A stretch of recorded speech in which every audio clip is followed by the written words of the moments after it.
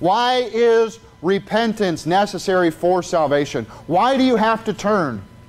Mark chapter 1:15, the time is fulfilled, the kingdom of God is at hand. Repent ye and believe the gospel. If you don't believe it, you got to turn to it.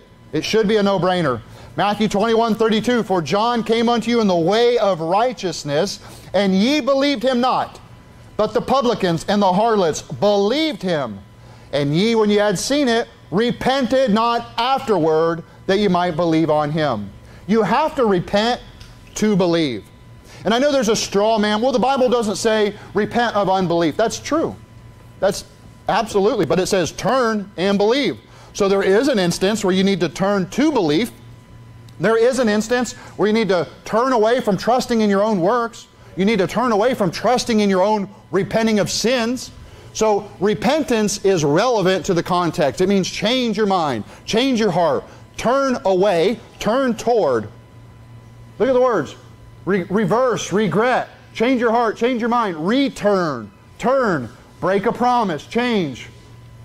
Throughout the whole Bible, the word repent just means turn. Never does it mean turn from sin to be saved. That is the lie of the devil. That is attacking our generation more than any other doctrine, I believe.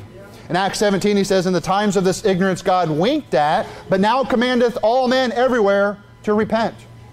Hey, you have a Bible. You can look up words for yourself. He wants you to get saved. He wants you to stop believing bad doctrine. Well, what about it says repent or perish that Jesus said he did? And what he said was, believe and be saved.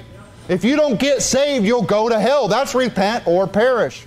Fire and brimstone preaching of Jesus. Listen, daily repentance of the born-again believer is necessary to avoid correction. It is necessary to avoid the curse of God on your life. Do you want God's blessing on your life?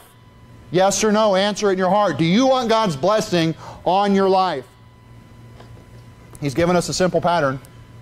1 John 1:8, if we say that we have no sin, we deceive ourselves and the truth is not in us. If we confess our sins, He is faithful and just to forgive us of our sins and cleanse us of all unrighteousness. Look, in 1 Thessalonians 1, he says, for they themselves show of us what manner of entering in we had unto you, and how ye turned to God from idols to serve the living and true God.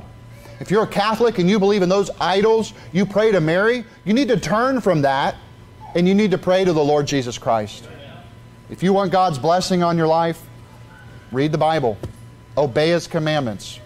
Revelation chapter 1, whenever I give the gospel, I take everyone here. This is the last place I take them. That's the last place I'm going to take you this morning. I want you to go there. Revelation chapter 1, verse 3. Revelation chapter 1, verse number 3. What is repentance after you're saved? It's getting your life right, preparing the way for the Lord. That's personal revival.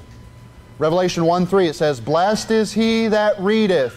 Do you want God's blessing on your life? Read the Bible. And they that hear the words of this prophecy. Prophecy means preaching. There is a blessing if you listen to preaching.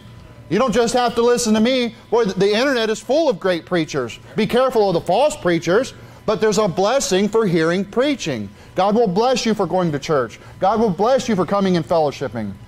Look at the last part. He says, and keep those things which are written therein, for the time is at hand.